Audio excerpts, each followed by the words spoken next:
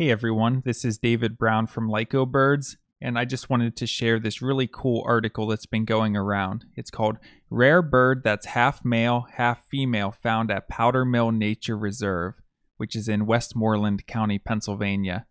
This article comes from WESA 90.5, Pittsburgh's NPR news station.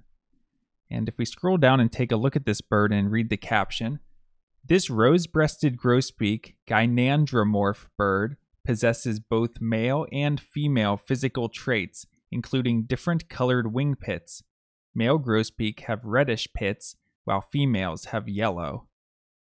This is an article that's been shared a lot on the Pennsylvania birding groups and listserv, and it's just a really neat find and just an example of one of the really cool things that you can stumble across while birding, or in this case, bird banding.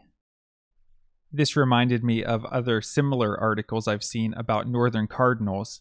Here we have one from National Geographic, Rare Half-Male, Half-Female Cardinal Spotted in Pennsylvania. This video shows a rare half-male, half-female cardinal spotted in Erie, Pennsylvania. So again, this is an example of bilateral gynandromorphism.